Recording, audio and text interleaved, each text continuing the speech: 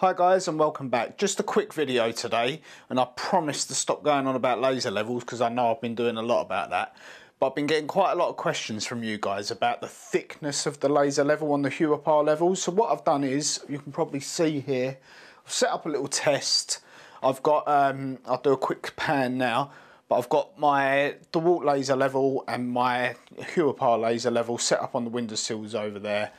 3.7 metres away from this door frame here, and we're actually going to measure the thickness of the laser lines at that distance just to see what they're like. So hopefully that'll answer a few questions for you guys and put your minds at ease if need be.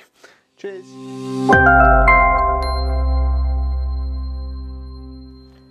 Okay, so on the bottom here you'll see the red laser line. Now that's coming from the DeWalt DW088 self-leveling laser level. And on the top you'll see the green laser line, which is coming from the 904DG by Huepar. Both at the same distance away. I've checked, it's a distance of 3.7 metres just for reference, and we're actually going to go ahead and just use my steel rule to measure these two laser lines and see what the difference is.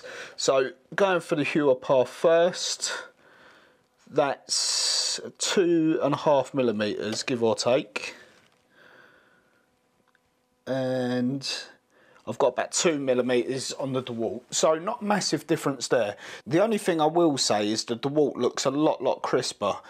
The Huepar looks a bit more blurred. Now this doesn't really bother me because I tend to measure from the top or the bottom of my laser lines anyway. Even when I'm using this one, I find 2 mils too thick to be accurate to, so I'll go from the top or the bottom. But yeah, in the interest of transparency here, the DeWalt is a lot crisper.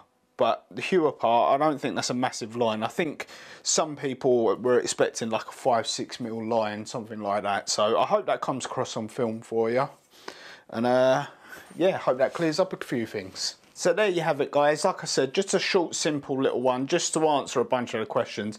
I keep on putting it in the comments to everyone, and I just thought I'd do this little video and I can direct people to this video to actually show them it hands-on as well, because you know what it's like when someone's telling you over and over again, you know, I could be biased, so the proof's in the pudding. There you have it.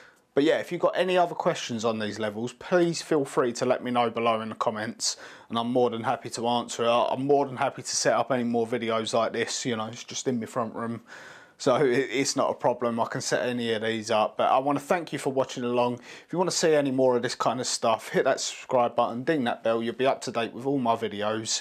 Hit that like button if you got anything from this, because it really helps me get these videos out, really gives me a little boost.